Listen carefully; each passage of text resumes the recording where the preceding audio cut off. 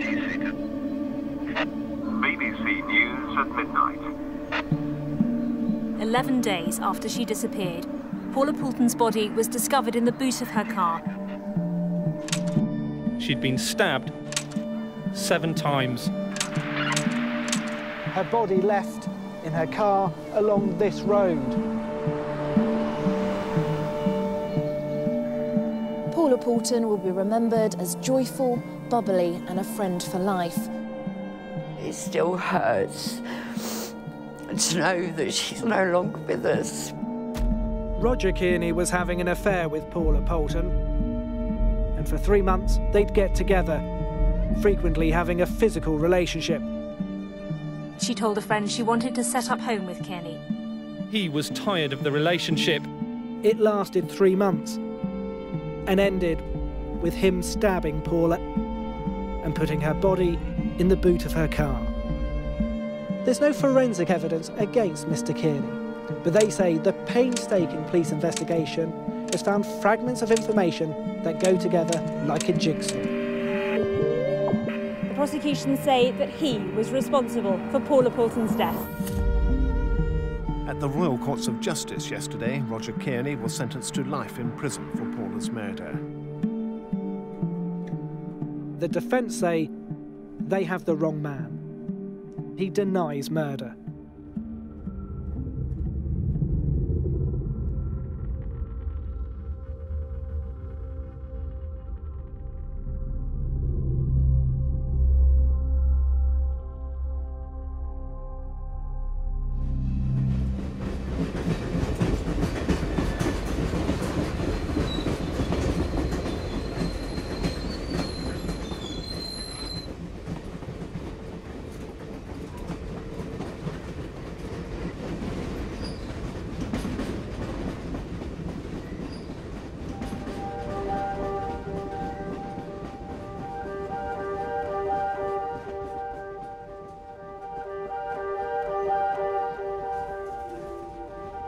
We have loads of people writing to us at Inside Justice.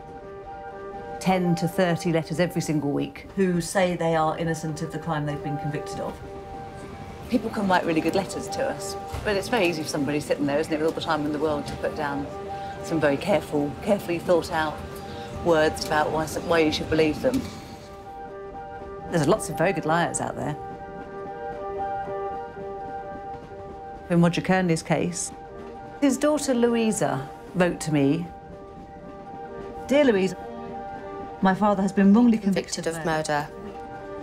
I'm writing to ask for your help. We really do not know what to do. Firstly, there is no forensic evidence to link him to the crime whatsoever. And if you can help us, please, please do so.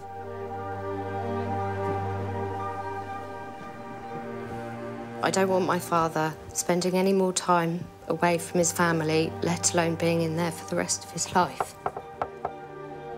Please, please help. I miss my dad, and my children miss their granddad."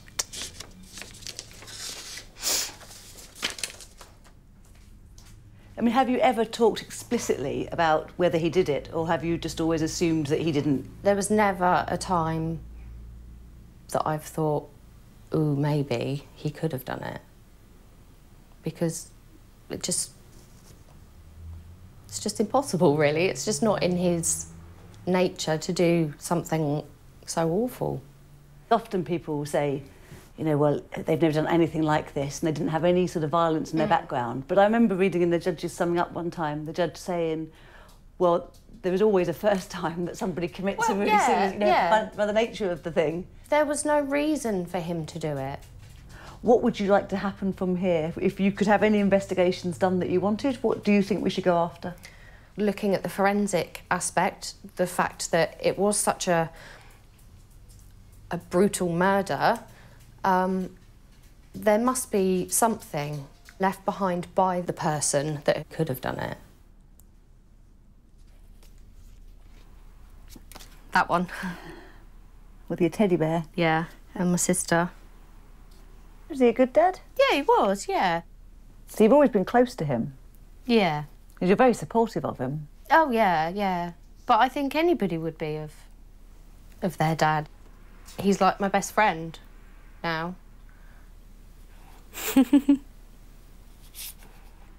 You know that the way we approach this is just to look for evidence. Yeah. Wherever that takes us. Yeah. Are you prepared for if we find out that he has committed this? Yeah.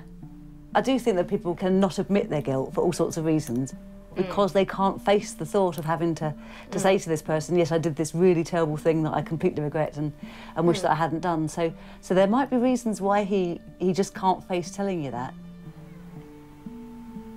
But no, I don't think he wouldn't have put me through all of this for no reason.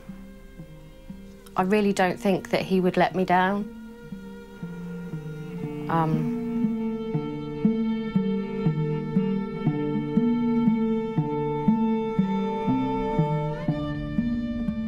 With every person, you have to assume there's a good chance they're lying. But Louisa's saying in this case there's no forensic evidence linking her dad to the crime, and I think that's important. In a murder case like this, that's unusual.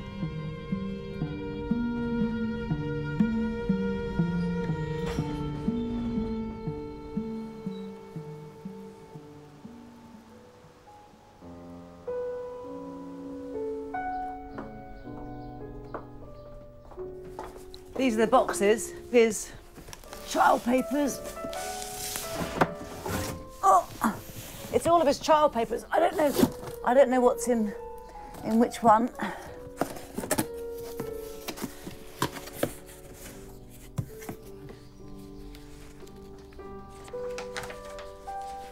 I'm not a scientist, I'm not a lawyer, I'm not a judge, I'm not a police officer.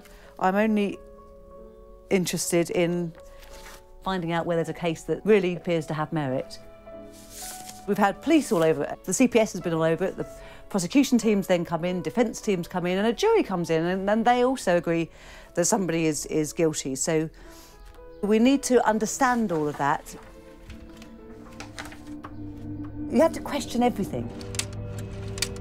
Go right back to the beginning. I don't know if he's committed this crime or not, so I need answers. Facts.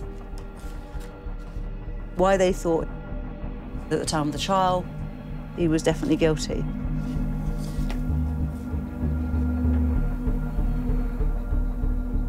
"52-year-old Roger Kearney met Paula Poolton when they were stewards at Southampton Football Club. He'd been with his partner for 8 years, while Paula was married, but they began an affair, spotted here on CCTV, and for 3 months they'd get together, frequently having a physical relationship, either at her home or in his car. Paula had been looking at houses and wanted Kearney to move in with her. He wasn't keen, and after a heated phone call in the afternoon, he met her in Duncan Road that night and stabbed her to death, before going to his night shift at the Royal Mail. There's no forensic evidence against Mr. Kearney, but they say the painstaking police investigation has found fragments of information that go together like a jigsaw. The prosecution says Roger Kearney's fabricated a series of lies about what he was doing on the evening of the 17th of October 2008. OK, 17th of October 2008. This is the police and the prosecution's version of events. This is what got him sent to prison. Right. The police started trying to retrace Paula's movements that night and found CCTV footage at a Tesco. And they see that here she is, and they say that that's her arriving at 9:06.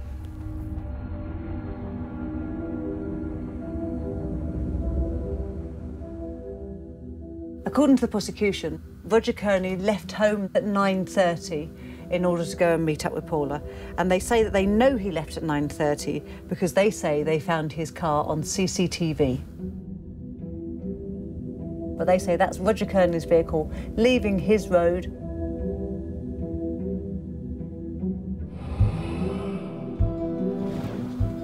He then drove down here, parked his car, they say, and that he then went round on foot to the station road where he waited for Paula. And then at about 9:45, there's another bit of CCTV footage. The prosecution say that that is Paula's car, having left the Tesco and driving towards the station.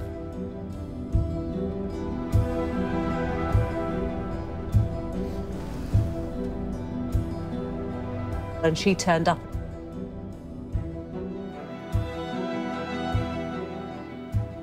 He got into her car and stabs her repeatedly.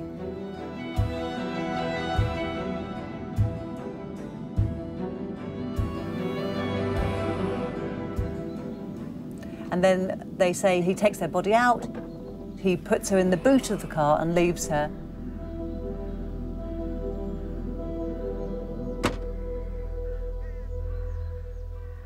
Roger Kearney arrives at work. He did not swipe in with his Royal Mail swipe card, and the police say that that's him covering his tracks. According to the prosecution, he's behaving erratically. He seems to walk to the front entrance and then he hesitates and walks away. They say he starts running at one point and they can't understand why. So the police say all of this is suspicious, and the police say all of this is the behaviour of a guilty man.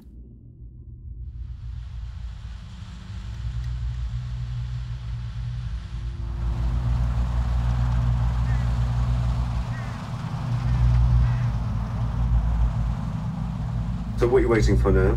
Roger's going to call today. He's managed to get my number on his list at the prison. So I've never actually spoken to him, so he's due to call me pretty much now. I didn't know him. He's not a personal friend of mine. And so it's not impossible to think he's done it at all. So I want to keep going over things enough so that if all of this is a front and he's lying through his teeth and he's committed this murder, then I'll find out.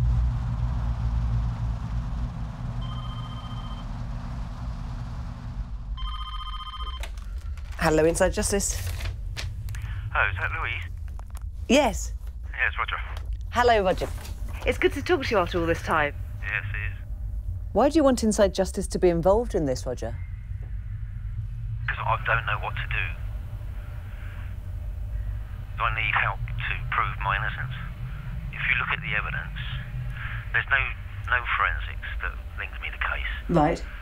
Because everything is hearsay. Yep. I am not a violent person. What I would like to ask you to do is talk me through the evening, the 17th, when Paula went missing, in as much colour and detail as you can possibly muster for me. Right. About 5:45, Carol came home, dished up the dinner, just about 6 o'clock-ish, maybe a little bit after that, and we sat and watched a bit of TV. When that finished at 10 o'clock, I got up and went to work. I didn't recall exactly what time it was, but it was sometime after 10. There was no record of you coming in your car, being swiped in. I can understand why it didn't register, because, I mean, you can't get your car in because there's a barrier there unless you swipe the card. Mm-hmm. If it failed, I wouldn't have been able to get in. I see. OK. I went to get my glasses on, realised I didn't have my glasses, and I went back out, got my spare pair of glasses, and then I ran to the gate. They said it was unusual behaviour going through a vehicular entrance that I shouldn't have been using, but I'd used it lots of times, and other people used it as well. Are you absolutely certain you're being straight with me? I swear to you, I wouldn't lie to you. What's the worst thing that I'm going to find out about you, do you think? I've got nothing to hide. Is there anything that you are anxious about that you don't want to be done? You can look at everything. Are you sure? Is there anything at all that will make me worry about anything you've told me? I've not told them anything different to what I've said to anybody else. Are you absolutely sure, Roger? If I need to know, if there's anything in there, I need to know it from you. Absolutely. You know our golden rule at this organisation. Yes. I want to make sure that I just tell you one more time, if there is something which is significantly different to what you've told me, that I would have real difficulty with carrying on with your case. There is nothing, I've done nothing to be ashamed of.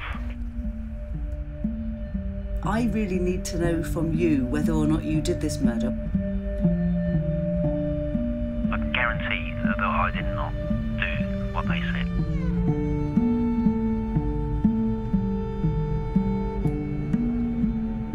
I'm afraid I've got to end the call. This is when they're banging us up. OK. All right, Roger. Bye.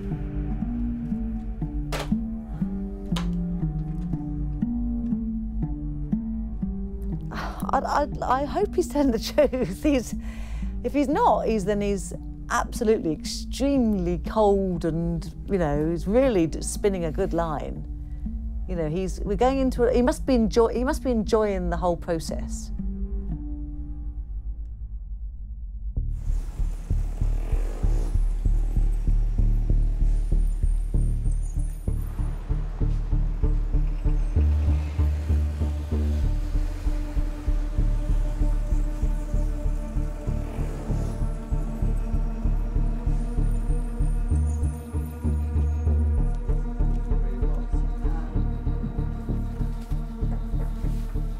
Let's start going around the room if we can, introducing ourselves. Trevor Foley, former Senior Investigating Officer. Dr. Denise Sindercombe-Court, and I'm an expert in DNA analysis. I'm Karina Platt, a specialist in miscarriage of justice at Stevenson Solicitors. Peter Menezes, I'm Professor of Forensic Medical Sciences at Barts in London. I'm Jo Millington, I'm a Senior Forensic Scientist at Origin Forensics. My specialism is blood pattern interpretation. I'm Dr. Anne Preston. My specialism is textile fibre comparisons. Thank you very much. So the case we are here to discuss today is the case of Roger Kearney. So this is the deposition site. That's her black Peugeot then on the right-hand side. If you see something on a photograph, is there anything about what we're seeing that doesn't fit with the prosecution case? They would expect a lot more blood in that car. And I mean, I've been involved with people being murdered in cars, knifed in cars, and I've found, you know, seat belts slashed, seats slashed, blood all over, and there's nothing significant there. I find the fact that if someone is stabbed 8 times, you would expect there to be some blood which was obvious, and pooling of blood as well, in the seat, in the well. The fact that you can hardly see any blood there makes one wonder whether she was actually stabbed there at all. Anything you want to say about the prosecution case, Karina? The prosecution case was circumstantial. They built their case on that they were known to each other, they were having an affair, that she told her friend that she was going meeting him that evening, that she was murdered. The CCTV in relation to the cars, the whole case was built on circumstantial evidence. And that's what I find quite strange about this case. You know, in my view, to Roger, a man who's left his home, having had his tea with his wife, and then allegedly killed someone, having no previous convictions for violence. I'm still surprised that he was convicted, that's for sure. It's an obvious case to re-examine. So it's worth pursuing. Thank you very much.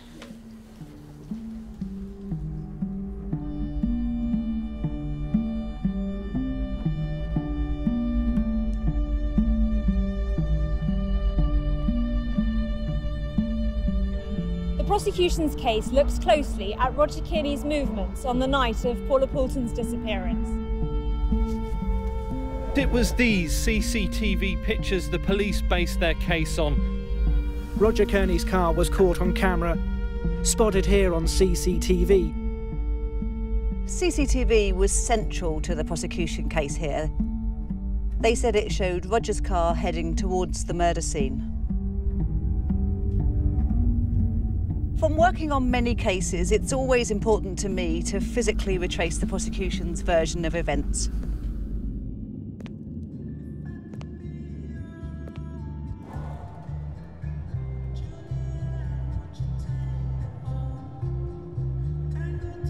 Go to the murder scene, go to the real place,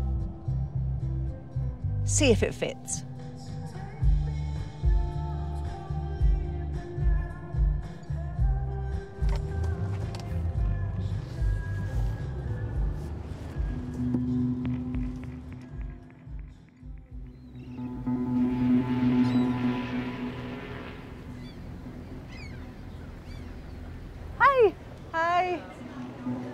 you again.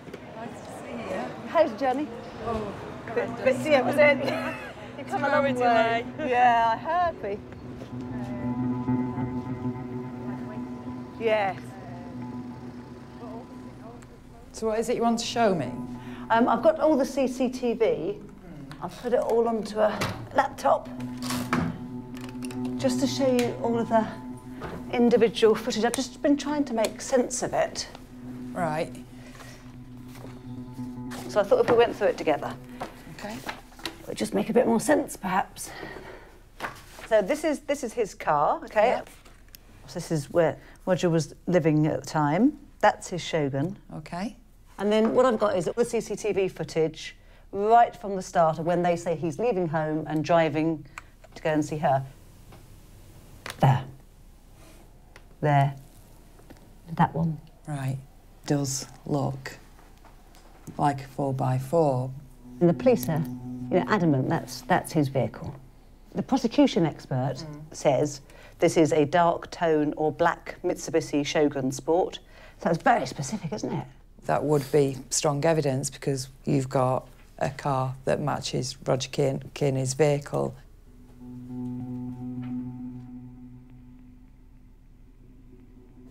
So Roger Kearney's house is here. Yeah. Comes out opposite. This is him coming left. Comes out to the main drag and he takes a left along here. Right.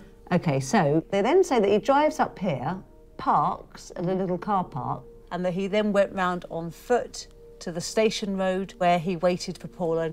There, where the red dot is, that's where her body is found in the boot. What they're showing is the route that was driven. So I'd just like to test that.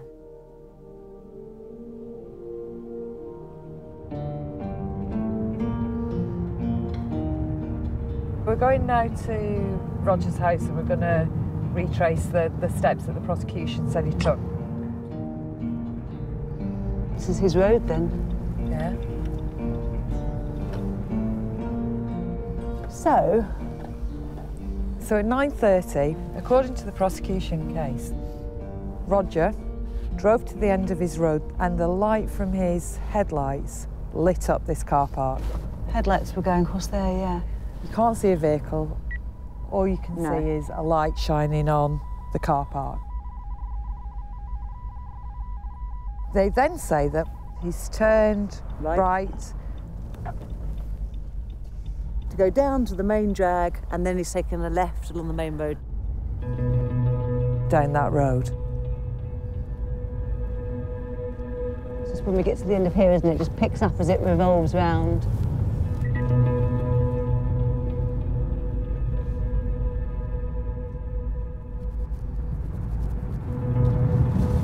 The next CCTV will be that shown at the Esso garage. Yeah.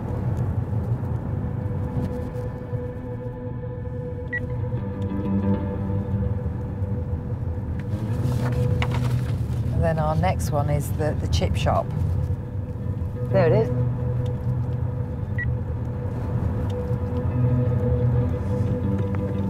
Into the car park. So they say that his car's picked up on the camera across from that chippy.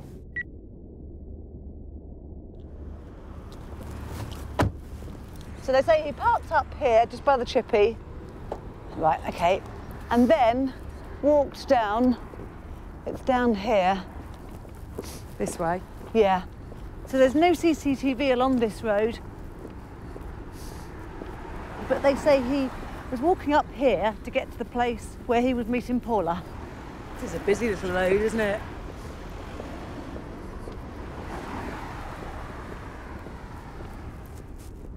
Right, so we're here now. When you look at the photographs, it's pretty much where we're stood now. That is exactly where we are, isn't it? Because look, there's the fence. That's that there, isn't it? Yeah. I mean, it is here. You see the street lighting is exactly the same. None of this is new. That's all exactly as it was, yeah. 3 street lights. According to the police and the prosecution then, this is exactly the time of night on a Friday night when they say he met up with her here to repeatedly stab her, get her out of her car. And put her in the boot. Put her in the boot of the car, but there's a taxi rank. People stood about. I mean, that's a really busy road. Of all the places to choose. There's cars turning down, so it's not an unused, dimly lit. No, another taxi. He's had to meet her. Yes. Kill her, put her in the boot. Yeah. Very strange. And then 11.5 minutes later, they say there's CCTV of him walking past the camera up that way. Yeah, so if we time our walk find now, out how long it takes for him to walk there, that will show how long he would have had here at the scene to actually kill her. Yeah.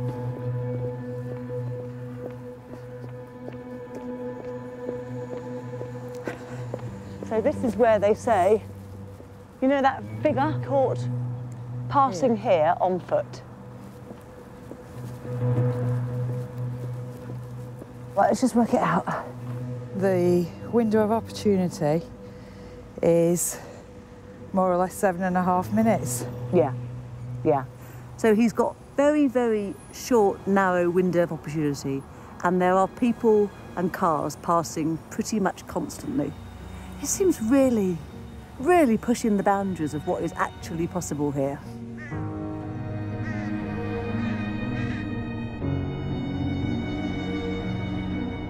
After my visit, I'm not convinced by the prosecution's version of when and where it happened. The prosecution say that Paula was killed before 10 o'clock, but Roger says that he was at home at that time watching Little Britain on the television with his partner, Carol. And that's really important because it's not just him saying, I was at home watching television, she backed him up. She found out that Roger Kearney was having an affair, and even in light of that, she never wavered from that. I really want to start speaking to him and start going through the detail of it. Get some honest answers.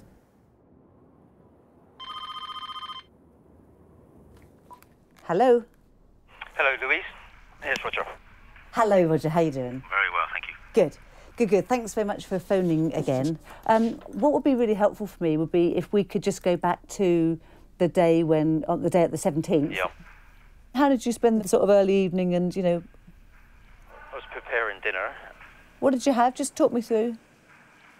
A pizza that I probably got that afternoon. And then we sat and watched TV.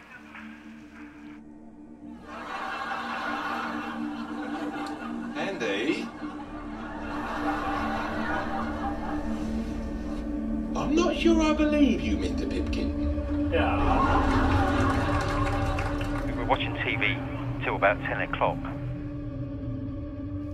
We watched Little Britain. No. When that finished at 10 o'clock, I got up and went to work. It's after 10 o'clock. You know, according to the police, you'd left more like 9:30, decide that you're going to kill her, basically. I assure you, or I swear to you, that I did not kill Paula. Did you see Paula that day? No, I didn't. Did you agree to meet up with her that evening or talk to her about meeting her that evening? No. One of the most damning things was the 9:30 CCTV, which the police said was your car. Yeah, absolutely, yeah. The CCTV is damning in the fact that they suggesting that it is my car at that time from 9:30. But the fact that and the police expert insists that it is a Mitsubishi Shogun, I can guarantee the cars that they got coming out at 9:30 going down towards the station is not my car. How do you know that? Because my car was in the drive. We were watching TV till about 10 o'clock.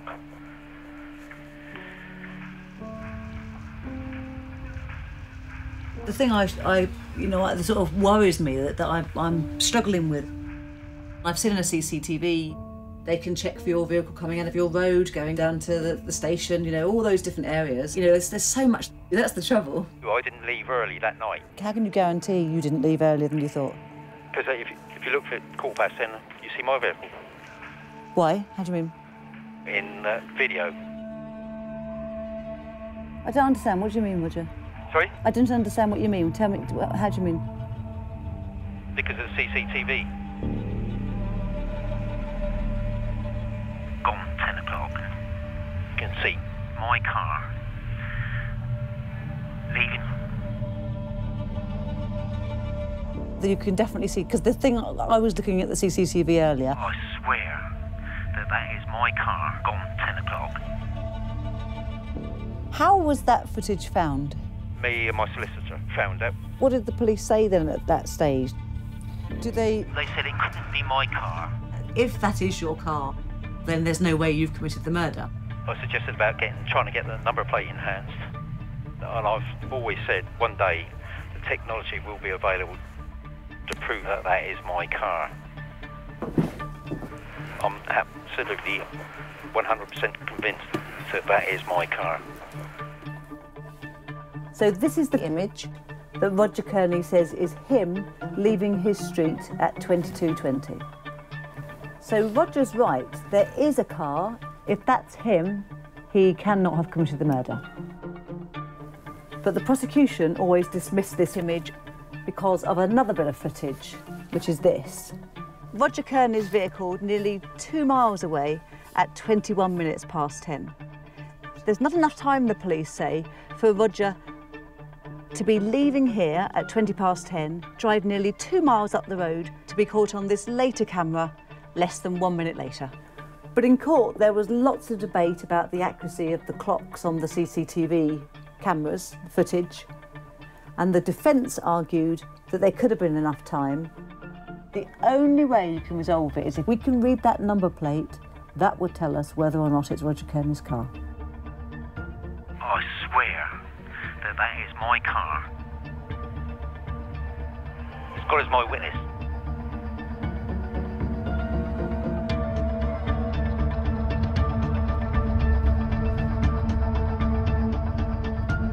The prosecution and defence provided expert evidence about the CCTV at trial.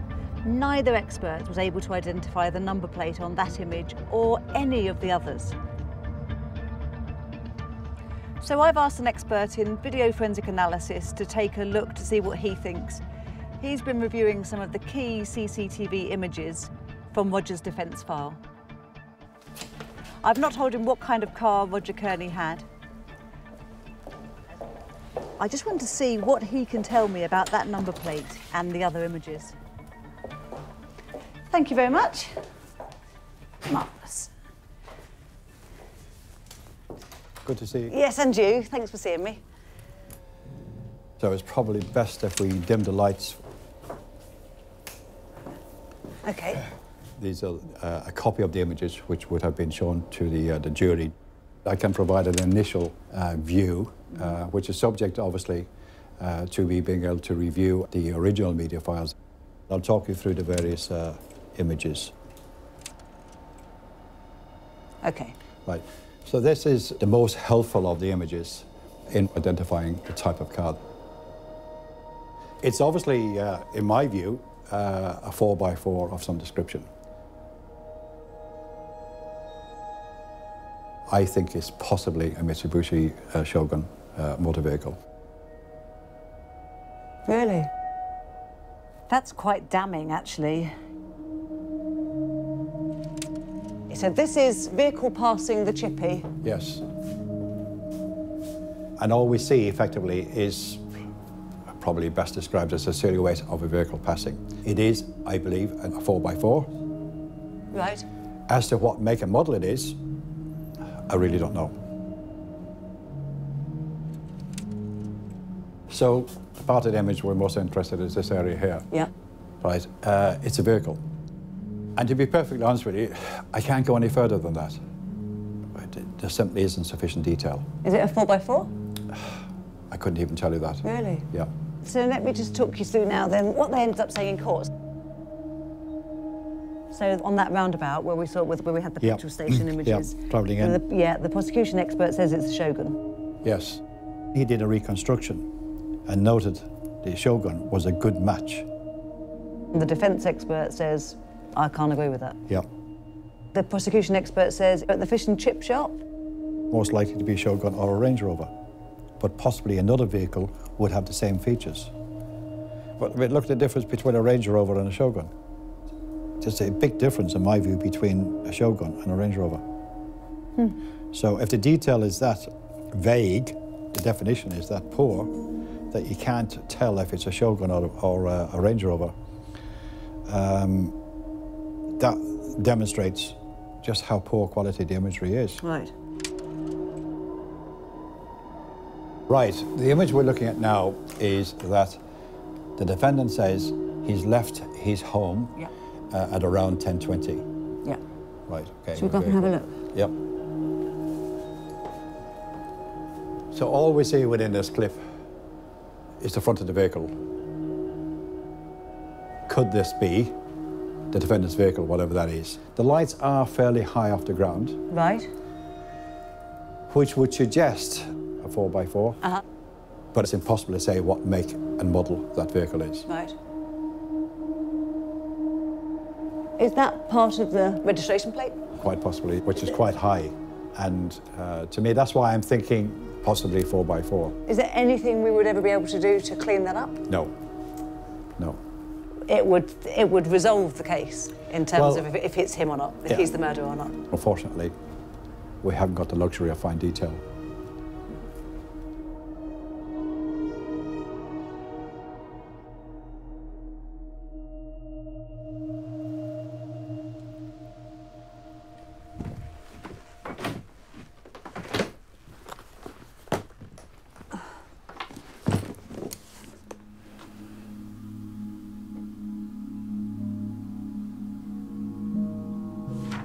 We've got sort of plus and minuses, I suppose. The biggest minus is that he looked at the 930 image and he said, yep, I think that's a Mitsubishi Shogun Sport. He didn't know that was the kind of car that Roger Kearney drives, and yet that's the kind of car he picks out.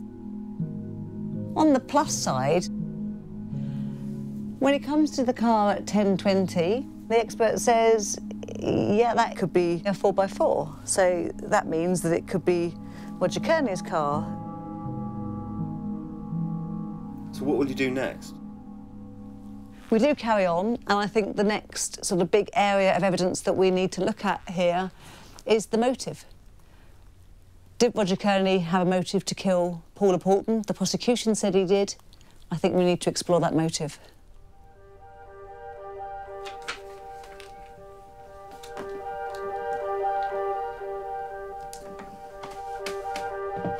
Full of life and unique. Paula Poolton will be remembered as joyful, bubbly and a friend for life.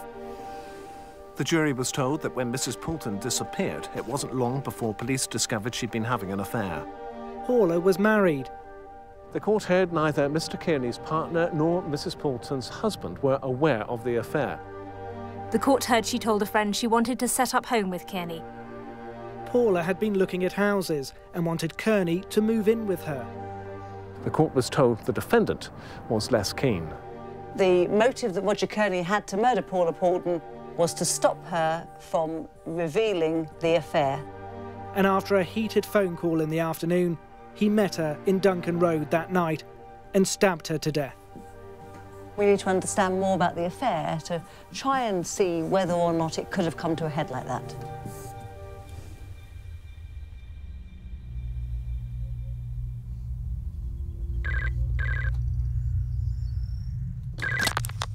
Hello, Inside Justice. Hello, Louise, it's Roger. Hello, Roger, how are you? Oh, I'm very well, thank you. Good, good. Right, can you talk me through what the police said your motive was? What was their theory on why you'd have done this? The police said, or their theory was, that Paula was putting me under pressure to move in with her. That was their theory. Just can you talk me through now then, please, how you first met Paula and how your relationship became intimate? Well, I first met Paula at the football ground. She started coming to the gym at the hotel. After a couple of times she came down, she sort of made it fairly obvious that she wanted a bit more than just to be friends. She came down there and went for a sauna, and she was in there with a bikini and she sat really close to me. And afterwards we had a cup of coffee, went out to the car park. She got in my car and we had sex in the back seat of my car. It's funny how you talk about Paula, Roger. I don't quite know where it comes from. It sounds like you're blaming her for the affair, if I'm frank, which sounds rather callous, to be honest. Oh, no, I'm not saying it's her fault. I found her very attractive. She was funny. She was, Right. I found her kind. She had a nice figure. She was such a nice person, I thought. It seems to me that that you two were pretty close, really. I mean, I don't get the impression from just looking at your phone records. It feels like you are speaking pretty much every day. You are spending a lot of time on the phone together. You know, it sounds like you're close to me. Yeah, I suppose we were quite close. As, you know, friends, basically. That was for quite some time. And, like I say, I was attracted to her. But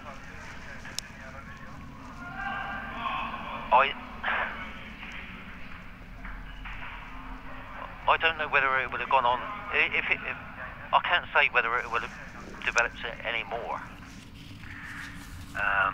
There was no commitment on either side of us. Were you in love with her? No. Was she in love with you? Don't think she ever said so. No, I'm pretty sure she didn't ever say that. No. Did you think she might be? No, I'm not sure. No, don't think so. Why did you have a sexual relationship with her? Why?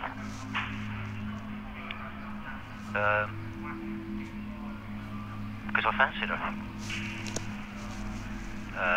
To be honest, she bubbly, happy-go-lucky personality.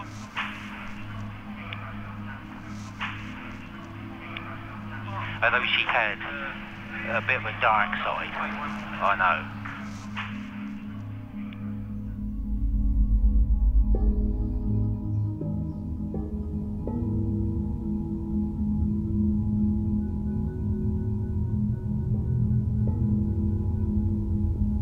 It's just Roger's word against their theory, isn't it? And I don't know what he meant about her having a dark side. I need to find somebody who can tell me about their relationship. This is Swanwick. It's a nice little village just outside of Southampton. Paula lived nearby. She had lots of friends. People said she was a genuine, caring person, very bubbly, crazy chick with an infectious laugh. I think she cheered people up. They might hold the key to whether the prosecution motive was realistic. One said, Paula was a good friend, but she should not be taken too literally, as she could make a drama over little things. This is Paula's friend Carol, who was really key to the prosecution case because she told the police that Paula had said to her the day she went missing that Paula told her she was going to meet up with Roger that night. So I need to phone Carol. I want to sort of see what else did Paula tell her about Roger, you know, how keen was the whole relationship becoming. So I need to give her a call and see if she'll meet up. Carol, hello. My name's Louise Shorter. I work for a charity called Inside Justice.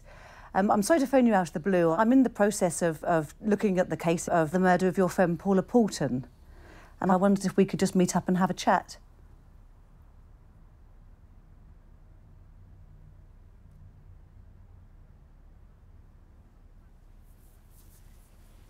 OK. Thank you very much. Thanks very much, Carol. Cheers. Bye-bye. Bye. Whew. I think it's just a bit of a shocker to get a phone call like that, you know. So she's going to go away and think about it. A bit like a blonde out of the blue, really. Totally. Totally. I mean, it is awful. I do hate phoning people up like that because their friend's been murdered. That's probably not something she wants to be thinking about again. But then it can be so surprising. I've worked on cases where the family of the person who's been murdered ends up campaigning and being involved with the campaign that the person in prison isn't guilty, and So you just can't make assumptions for people. You just have to sort of try and gently tell them this is what we're doing. If we are looking at the wrong case, if this person is really guilty, if you know something that we need to know, then please tell us. But, you know, let them have the choice, really, in whether they want to get involved. Paula had a long-standing sort of friendship with a man called Stan. I know she doted on him. At trial, he said that she would sometimes spend a night at his home. So who is this Stan Baker? It says that Paula had known him for years, and she went to him in times of trouble. But Stan lives on the other side of town. Nope, go around the front.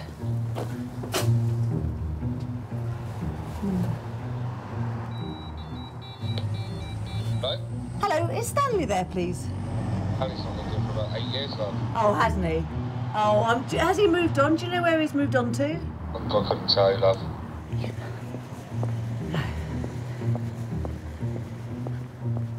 You weren't the man I was just talking to, are you? Do you know Stanley? No. Oh, OK. Hello. Do you don't know Stan, do you? He didn't die, did he? Because I know he was quite old, you know. It was about 8 years ago, wasn't it, that he... Did he move out, or did he... Yeah, well, my mate lives there now.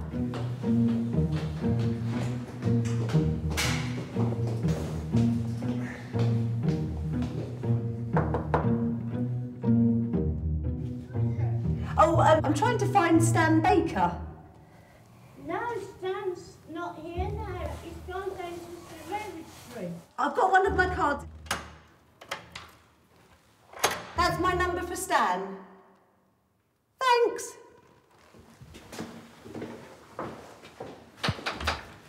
Hello. Sorry, I'm trying to find Stan, who lived downstairs at number 35. This lady was saying that he's moved over to St Mary's, but she wasn't sure which number. Do you know which number he's living at? OK.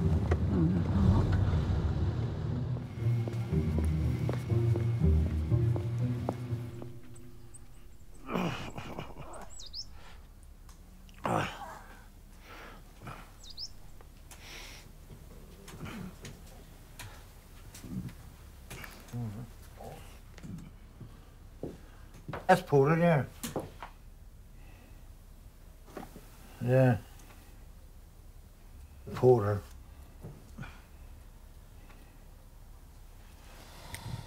Is that a picture of Paula? Yeah. Sure, nice. Oh, that's lovely. Yeah. That's lovely. I wonder how old she is there. Tell me about her. I met her at a nightclub. Yeah. I was a doorman there. And we've been friends ever since, like, very nice, well-mannered, very pretty girl. She loved me. Sometimes she used to stay, sometimes she didn't, like. Do we hold? There's some there. That was years ago, that was.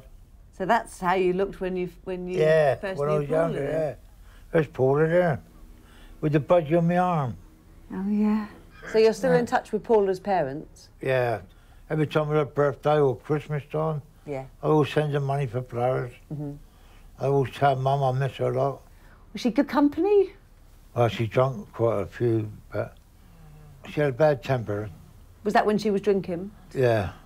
She'd get angry, throw a bottle at you or something. What would make her angry? Jealousy. Ah. That's what I can say, jealousy. Right. Did she say anything to you about the postman? I don't know other people's business. I don't want to know anyway. Did she ever say the name Roger to you? No. I can't forget her.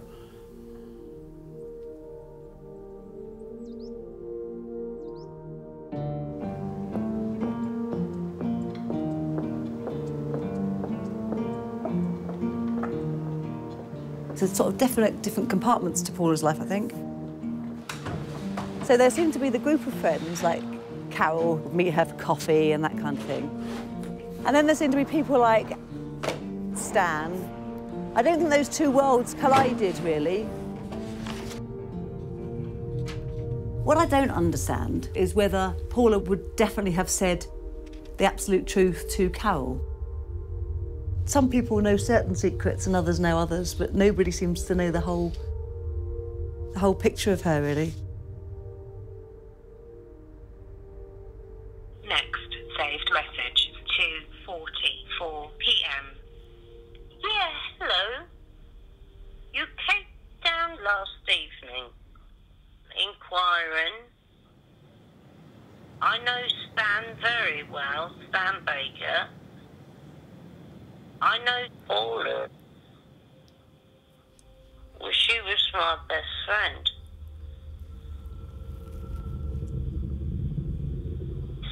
Can you get back to me, please? I know a lot of things.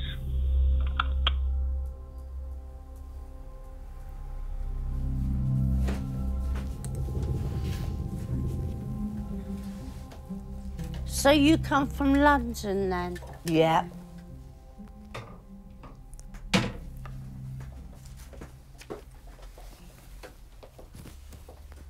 Yeah.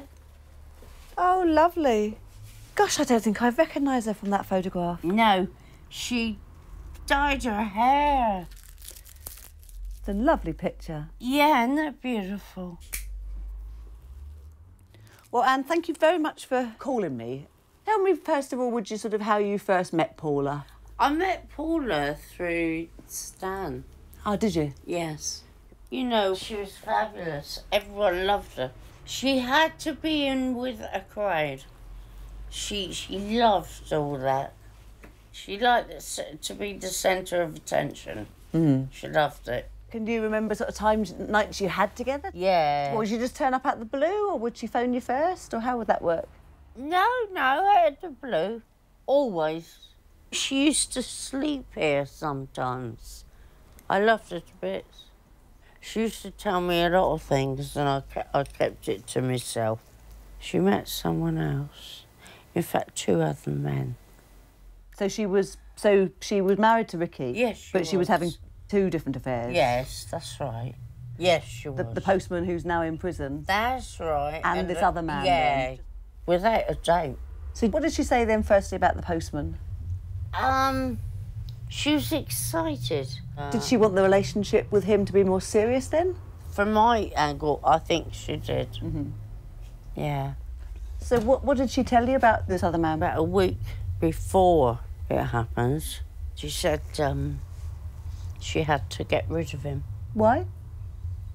Because he was bullying her. This was definitely the other boyfriend? Yeah, I'm not talking not about the husband. the postman. No. And you're not talking about the husband? Oh, no, I'm not. So she said that the boyfriend was bullying her? Yeah. Was she worried about him? She definitely was. Did she tell you anything about this man? Did she describe him or tell you what he was like? She talked more about the postman. Uh-huh. She didn't say a lot about the other one at all. And you had no idea who this other man was? I never met him. It was very hush-hush. Was it? Yes, that's So right. she was happy with Roger the postman? Yeah. But she was worried about the other one? That's right. So do you think she was going to call off the relationship with the third man? Yeah. Then what? How did she seem then when she said she was going to call it off? Nervous. Right. And you. It's not like her to get like that. Wasn't it? No. She was getting in the right T-spot here.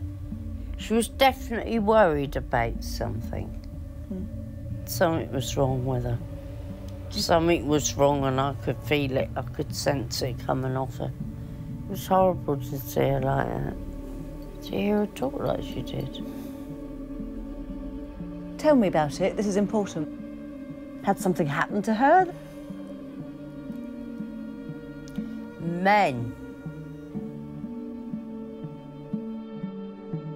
Yeah.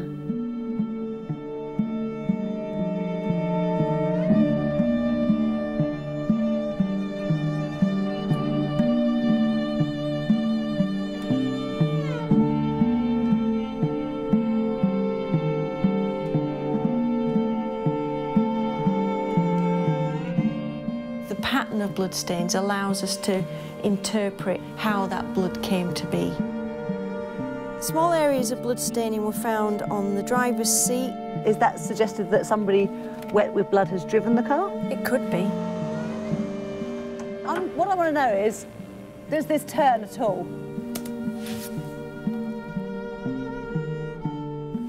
Definitely moving. The murder could have taken place anywhere. Anywhere. If you stick a tape onto something and take it off, you don't just pick up fibres with it, you'll pick up biological material. So that DNA from the perpetrator is actually still happily sitting on those tapings. I've had a text. Kearney is an extremely unpleasant individual. Try not to be his next female victim. If you actually feel that I possibly could have done, I wouldn't blame you if you dropped my case.